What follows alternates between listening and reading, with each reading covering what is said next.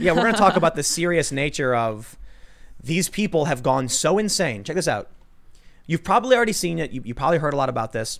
George Washington statue is covered in a burning American flag before being toppled by up to 40 Portland protesters in Oregon. And I think they got to look at this. These genocidal colonists. Yep. And 1619. then there it is. F cops. 1619 spray painted on the statue. Ooh, that makes me mad. And that's exactly the point. 1619 is fake news. Yep. It's that addiction.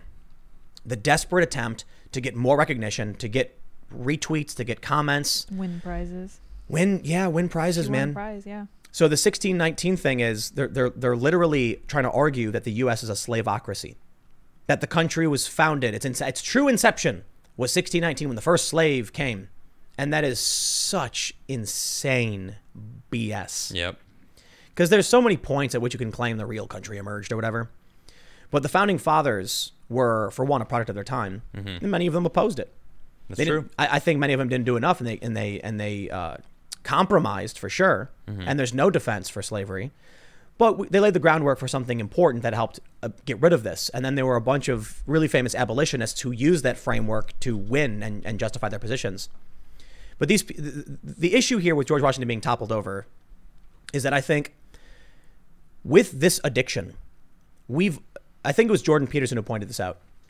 We know when the right goes too far. Yep. We don't have a point at which the left has gone too far. And it seems like they're trying to find that. I mean, where it is, man. Yeah, I think we've reached it. I agree. This is insane.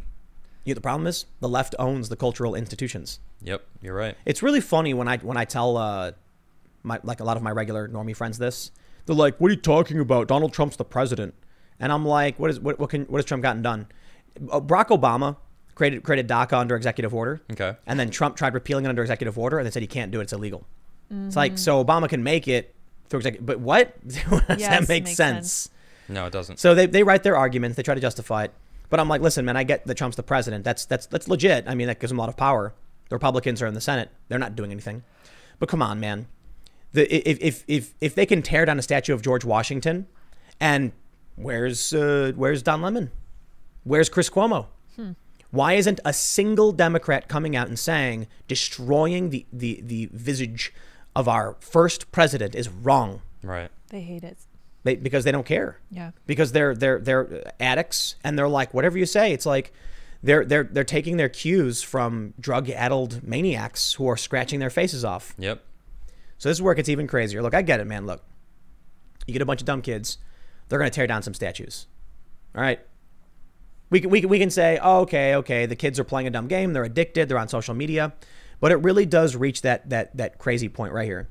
NY City Council members call for Thomas Jefferson statue to be removed from City Hall. That's not the kids anymore. It's not the kids anymore, man. No, it's not. The drug addicts are now in our government. So let me ask you something.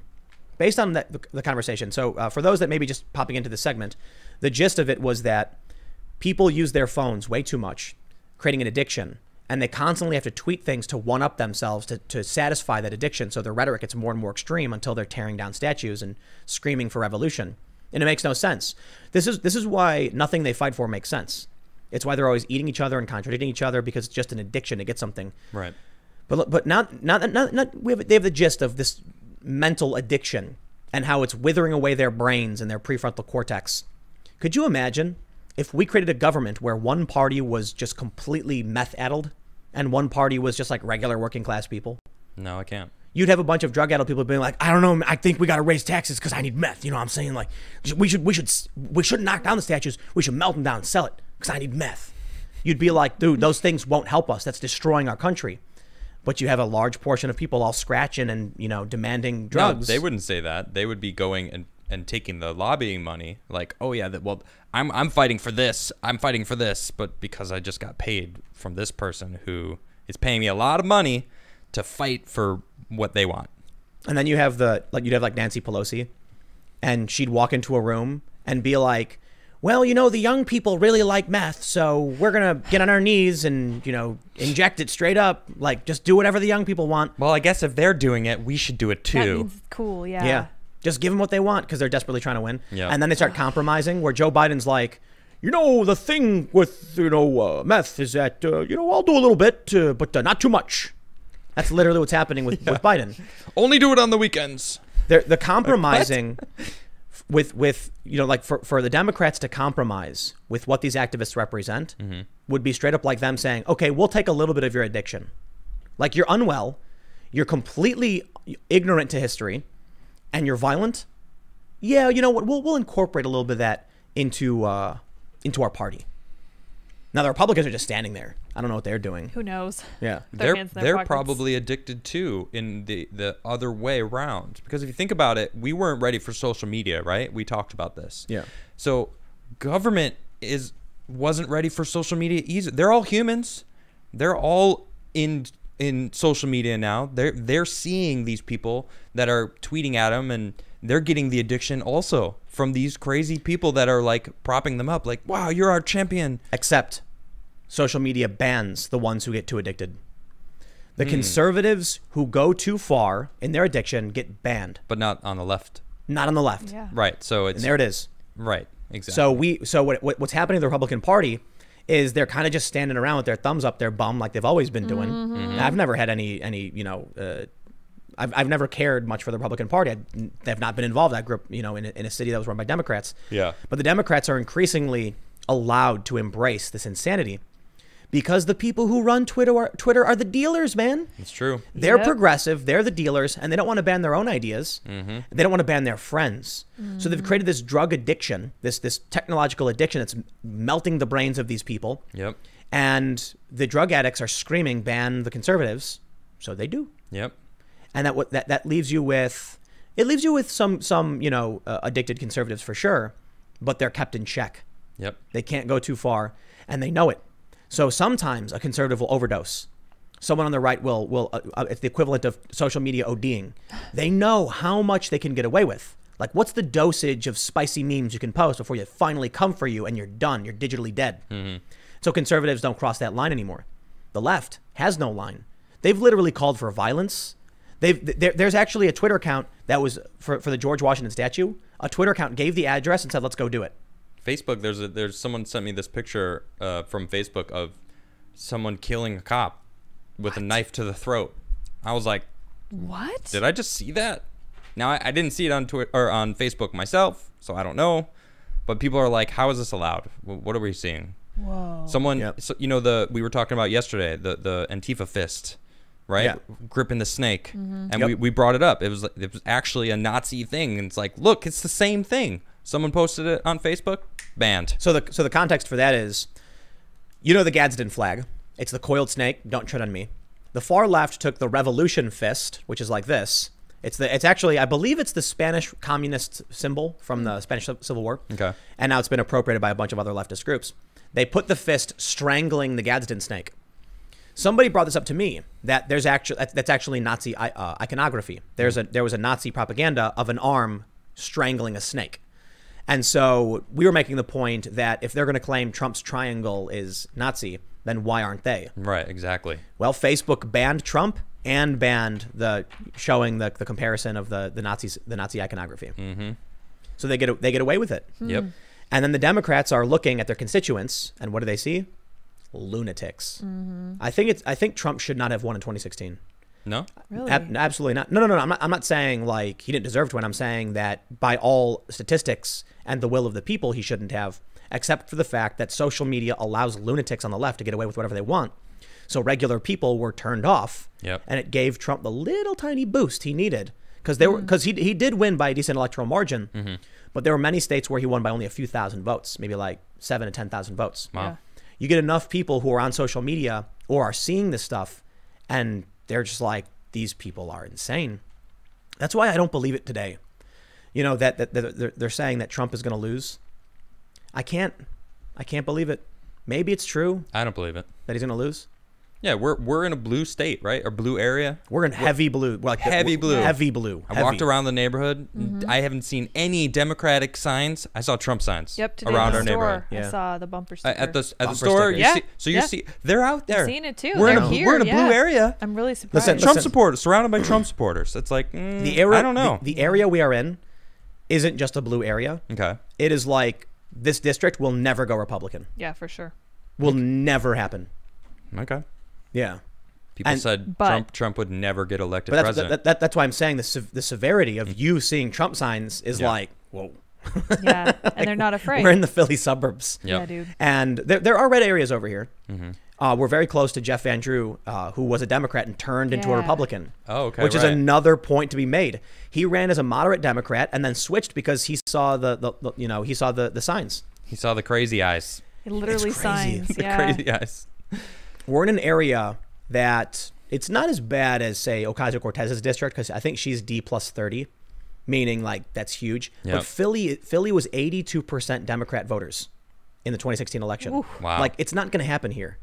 However, if you're seeing Trump signs in this neighborhood, I am. I had a conversation with a local guy last year, and it was kind of weird because he was an anti-Trump leftist, and it was obvious. But he was being polite, like he lived in the area, and we were talking. We talked for quite some time, and then he started saying things that were very obviously leftist talking points. A lot of it was fake news, and I was very polite.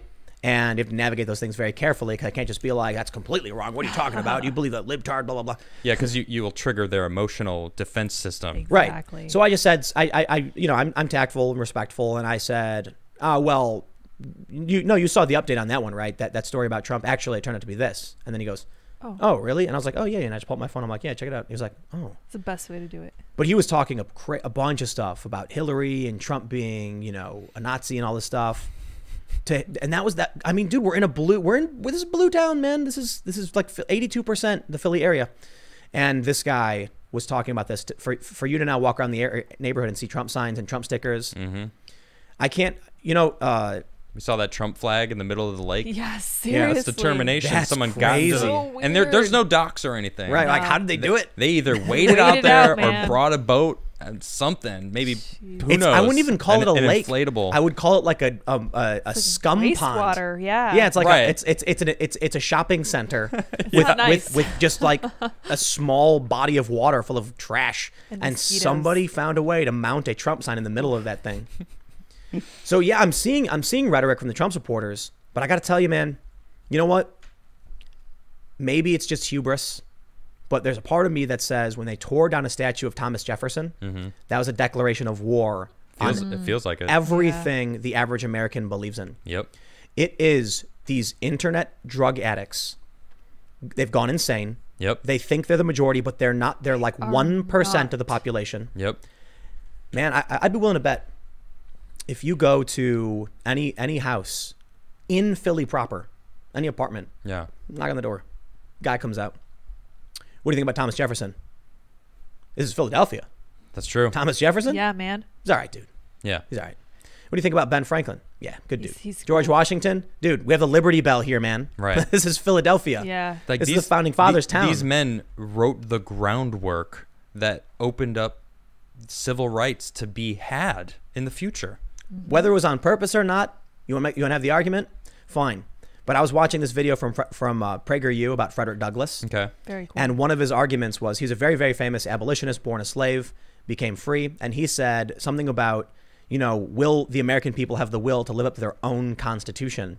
And they were pro-slavery people who were like, harumph, but he got him. He's like, I got you. You got to admit it. Yep. It says right there, we're all equal. Are we or not? Yep. That was the beauty of what the founding fathers wrote, whether they intended it or not. And I think they did intend it. I was reading about the rebuttal to the 1619 Project. Okay. Historians actually writing about the attitudes, and I looked up a bunch of other sources from before the whole controversy, and they all seem to back up the general idea that although the founding fathers were slave owners, many of them detested it. Yep. And so for like Thomas Jefferson, he actually inherited many of them, and then he wrote publicly. He tried to get, I believe he did get it banned internationally. He stopped the importing of slaves. And so he was working to do what he could to actually stop it. Yeah. Did he do enough? I'd argue he could have done more. I don't know what it was like back in the 1700s, 1800s. Yeah, but that's always the argument. Everyone always thinks that, oh, well, you could have done more. You're someone other than me. I don't want to do anything. Right. You can do more. They didn't do more. I'm screeching at you now. It's like that's this whole thing that we're screeching is become the norm instead of accountability for your own actions. Well, I just mean, look, Thomas Jefferson did a lot of really, really great things. Yeah. Yeah. He was a slave owner. And there were abolitionists at the time, and there were people who were fighting for freedom. And yeah, there could have been more done. And I bet a lot of these people out there don't even do the research to know who those people are. Oh, Yeah. for sure. For sure. It's Absolutely. like tear down the statues and then what? They tore Yeah. down a statue of a guy who was a staunch abolitionist. Yep. Or I think they defaced. I don't know if they tore it down. I can't remember the guy's name. I was reading it. It was a bunch of conservatives posting it, and they were saying that people didn't know anything about the statue other than he was a colonist. And it was like he would buy in free slaves and fought really, really hard to end it actively. And they deface it. And it's like, you have no idea what you're talking about, man. Yeah, they don't. They're trying to get a statue of Abraham Lincoln torn down, the great emancipator. You want to criticize Lincoln? It was the Republicans were 100% anti-slavery. Yep. It was a new party at the time, and they were like, no. Yeah, the Democrats. The Democrats are the ones that wanted to keep it around. Yeah. You know what's weird about the Democratic It's Party? insane. And the Democrats are the ones trying to get rid of Thomas Jefferson. And get rid of They're the there. Civil Rights Act Yeah, in dude. California. What's that going on over there? Dude, They want to have be able tried- to discriminate again? the What? Democrats in California have officially voted to repeal the civil rights legislation. It of the went state. through.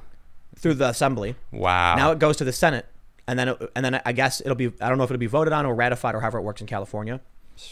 But the Assembly Democrats in California, basically their version of the House, Yeah. have passed it 60-14. Why would they want to discriminate again? That's insane. The bill literally does one thing. What's that? It strikes through the entire non-discrimination legislation of Prop 209. Wow. So I send this to my friends, and they're absolutely confused by it because the Democrats know how dumb people are. Mm-hmm. They titled it the Affirmative Action Amendment. Wow. Yep. So I sent it to a friend of mine who lives in California, and I said, if this actually gets ratified, I will never set foot in California again. I was like, because I do not want to be made an example of based on my race. And they said, but affirmative action, you have to understand. And I said, whoa, hell, stop. What about affirmative action? Yeah. Did you read the bill? Yeah. I'm like, okay, well, the bill has nothing to do with affirmative action. Right. It literally says that it will, this bill or provision will remove Section 31, Chapter 1 of the California Constitution. And then it shows you all the text that will be removed. And it literally says the state shall not, discriminate nor provide preferential treatment on the basis of race, color, ethnicity, sex, national origin. That's messed up. They're removing that. That's insane. That is a mirror to the 1964 Civil Rights Act federally. So I sent it to I sent it to a bunch of my lefty friends. Like, I want you to explain this to me. One of them said affirmative action. And when I tried breaking it down, like, no, that's just the title of the bill. Did you read what the bill does? Yeah, it makes it so that affirmative action is in schools. And I said, no. no idea what they're talking read what the about. bill says. Yeah. And they were like, I don't understand what you're saying. It says affirmative action. I'm like, That's the title. Get Yeah. past the title. Go Come past on. the title. You got they're this. not smart enough. Open the book. They can't do Open it. the book. Read the book. Not the title of the book. Right. Open the book. Read it. Just read the cover. So I have another friend, and we were talking about political ideologies, and I said, the problem with the political compass is that me and everyone I know are left libertarian. The difference is I'm anti-identitarian, and you can't see ideology on a political compass. And so my friend was like, I said, because of this, I reject most of the policies of the progressives and the Democrats. We started having a conversation, and I sent them a link to the Ballotpedia bill saying they're revoking civil rights legislation. And they responded with, the thing about affirmative action. And I said, hold on, let me stop you right there. You have to read past the title. Yeah. Right. No offense. And then guess what they said next? I don't need to. No. This one's better than that. Oh, great. Oh, boy. No, it's It's good. better than that? It's good. Okay, Oh, good, okay. good. Oh, geez. What? This is weird. Oh, good. Yes. Yep. Thank Oh, you. And I that, said- that makes me thank feel so goodness. much better. A little glint of hope in Seriously. humanity. Right. And well, because look, there are good-natured man. people who are being fed fake news. Yeah. And they don't see this stuff. And so I said, can you explain what I'm supposed to do in the face of this? And it's like, No. no. And I was like, yeah, now you know why I'm actively resisting these people. Yeah. The Republicans kicked out Steve King lost his primary, right? Yeah. Oh, yeah. They It's like, lobbied dude, hard against him. Steve King tweets about white nationalism, and they get rid of the guy in 2 seconds. Mm-hmm. They're being accused now of licking the boots of Black Lives Matter because the conservatives are not far right fringe extremists. Yep. They're mostly moderate at this point. They're still in the bell curve of the average person. They're actually Yeah, pretty they close to kind the of are. center and moving left. Yeah. Yeah. They're Interesting. shifting. Yeah, and there are scary problems with that, in that they won't stand up against the people tearing down the statues of George Washington. Yeah. Yeah. Dude, I would love. You know what I want to do? Here's what I want to do. All right. Smash the like button. You guys should smash the like Yes. button. Also, don't forget we're doing the meme contest later. We didn't mention that. Oh, we haven't. But here's what I want to do. I would love to pay for any one of these people to go to any one of these places they claim is really, really horrible. I'll pay for your trip there. I actually proposed this to somebody a long time ago. I said, we were arguing on Facebook about all of these different political issues and places, and I said, I'll tell you what. Have you ever been to any one of these places? And they said no. And I said, how would you like it if I paid How'd you like to everything and sent you there? Let me know what you need. If you think you need security, I will hire you security. If you want a camera to film it, I will get someone to film you. And ultimately they back out. Of course. I have a friend in Chicago who's posting all this crazy stuff about how racist, white people are and just the whole line. And I said, all right, bro, I'll tell you what, man. Would you want to do a project with me where we walk through K-Town? It's on the south side of Chicago. Immediately stops responding on Facebook. Of course. Immediately just stops responding on Messenger. You know what? Silence. You know what would happen if you walked through, like, man, I'm not going to mention some of these gangs, but if one of these scrawny, little lefty progressive dudes that I know from Chicago, that I've known for a long time, they know what happens when you walk through that neighborhood. Let me tell you a quick story. I lived on the south side, eventually moved to the suburbs, and I'm skating in the suburb of Glen Ellen. It's good fun. Suburbs, way different from the south side of Chicago, man. We were rough and tumble. That's night and day different. Night and day. Glen Ellen's a tiny little spot. Yeah. Glen Ellen is like expensive houses, suburb, It's Beautiful nice. houses. right by Wheaton, My cousin used to live there. and you're miles away from like your friend's house. Yeah, that's like an hour outside of Chicago, easy. So let me tell you about Southside, okay? I mentioned this before. A couple miles from my house, my buddy calls me one night and says, I'm watching someone drag a carpet with feet sticking out of it Oh. in his alley. Literally, I'm like, yeah, so not that far away. In suburbs, I'm talking to my buddy. It was my second car ever, a Dodge Neon. And I'm like, let's go skate in the city. We're going to go to, I think, the Wilson Skate Park. So I like driving down Roosevelt straight from, because it goes from Glen Ellen, it goes straight into the city. Oh, cool. And then Roosevelt's like 12 south. So you do go through the south side. So we do this. And then I decided to turn left on some street. I can't remember what it was. Probably Halstead or something. Maybe Harlem. And the dude started hyperventilating. Really? When he realized where we were. Whoa. And I'm laughing. And he was like, why are we here, dude? What are you doing? And I'm like, bro, we're driving. We're fine. And I'm like, the only thing you got to know is when you pull up to a car at a red light, you don't pull up real close. You leave a full car length. Yeah. Because what they do is once you get boxed in, they run up to your car and mug you. Oh, it seems fine. That's why you always leave a full car length. So if you see someone run up to your car, you speed out and go for it. I was like, we're going to be fine, bro. But he was freaking out.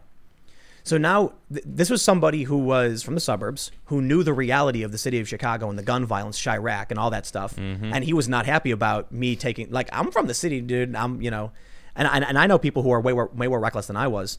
But my ultra progressive friends from the city, I'd be like, straight up, man, I tell you what, come with me to the south side where I grew up. We'll go for a walk. How does it sound? Gone. Huh. Won't respond. Radio silence. They know. Yep. They virtue signal on Facebook all this time, but they like to say things like only white people are racist. It's like, oh yeah, you want to take a trip with me to like these certain neighborhoods, man? And I'll give you a lesson on racism. Yeah. Chicago is a very, very horrifyingly racist place. It's segregated. It's nasty. Yep. So it's not even about it's just bad neighborhoods. Yeah, it honestly feels like there's an era of like a war on white people right now. It's like if you're white, it's like you're just wrong. Well, the argument is that your pure existence is offensive and racist. It's been that way for a long time. It's been growing in comedy, and it starts with white people recognizing that, I think this was probably, following civil rights. You're in a dominant position.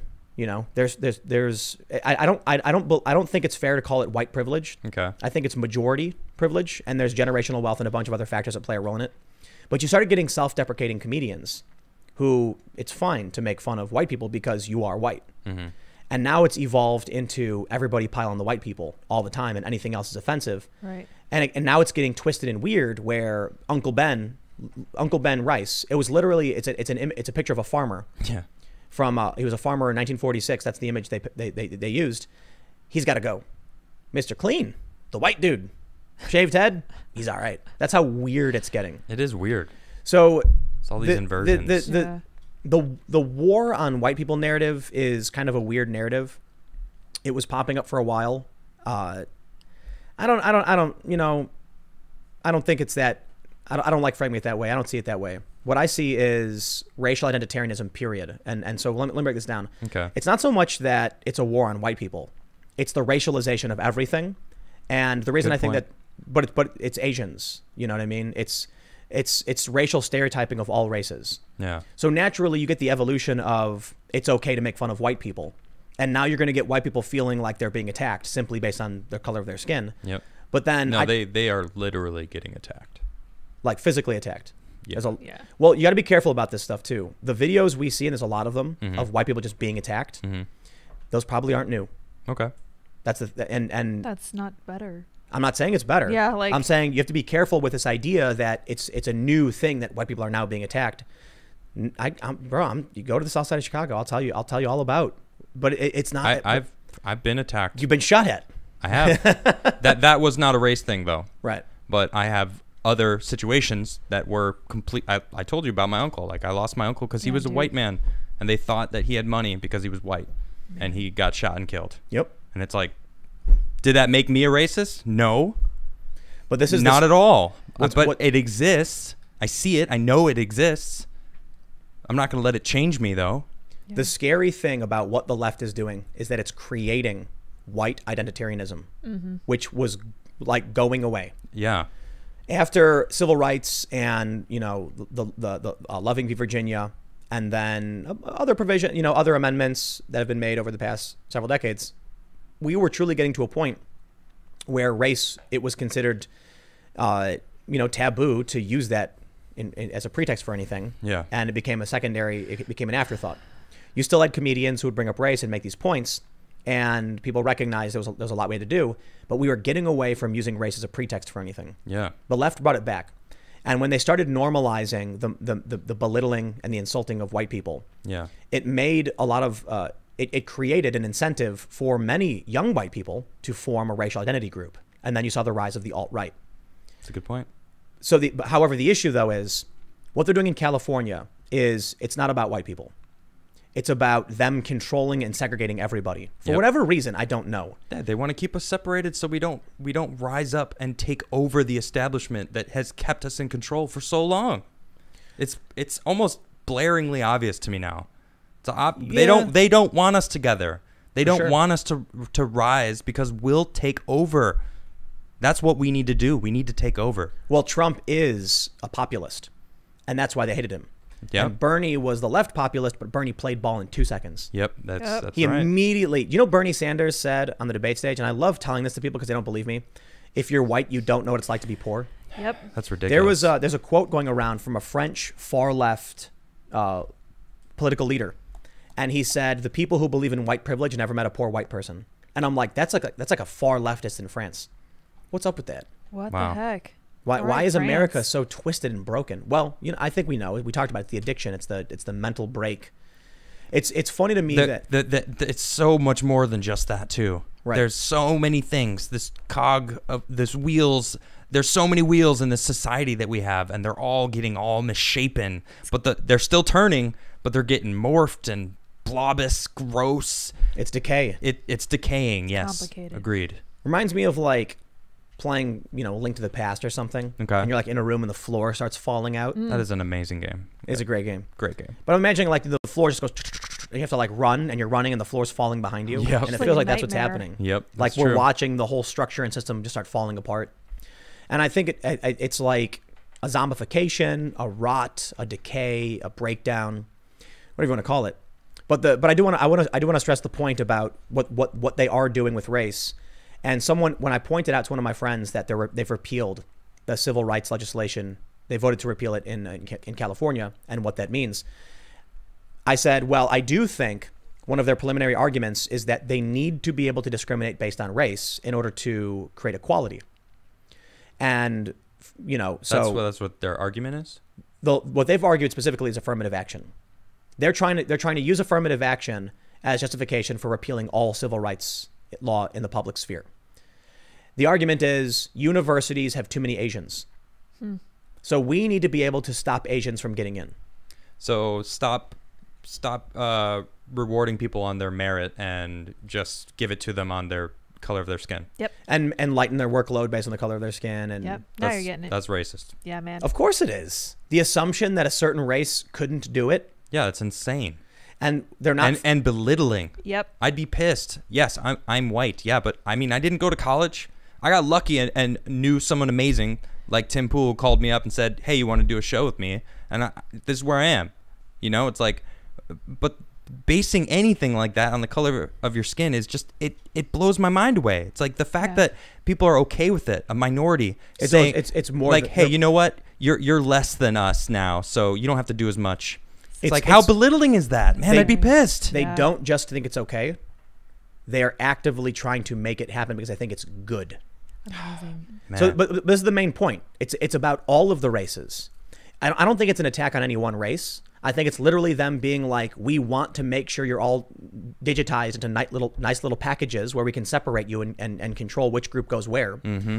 So when they say we can't who have votes for who, the craziest thing about Asians, when they say there's too many Asians in the university, a lot of my progressive friends go, well, it is true. There's like a disproportionate amount of Asians. And I said, what does that mean? What Asian? Yeah. Indian, kind? Yeah. Chinese, Yep. Laotian, Vietnamese, Korean, Japanese, Filipino. Come on. Malaysian. They have no idea what that means. They don't. Yeah. They don't have any clue. So you're telling me that you've taken half the planet, put it onto one continent, and then said true. this entire ethnic region, that the Eastern Hemisphere, is now one group. It's insane. Wow. Yeah. So I have to wonder what their real motivations are when they try and argue that a poor Vietnamese immigrant is the same as a wealthy Indian immigrant, Right.